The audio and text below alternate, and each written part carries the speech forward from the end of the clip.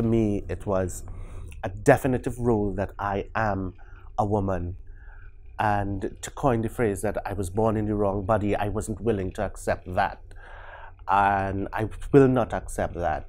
I am who I am, and I identify as Denise because this is me. This is not a figment of my imagination or something that I can look back on 10 years away or 10 years back and say, you know, I'm sorry, that is not me. This is who I am. This is where I go from here. Life isn't perfect. I'm not looking for perfection. I just want to belong. I just want to feel safe. I just want to breathe free. I want to exhale. I want to be able to exhale. I don't want to have to run when I see a police car or be afraid at all.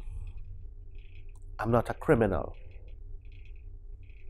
I just happen to be trans. And I make no excuses for it. This is who I am.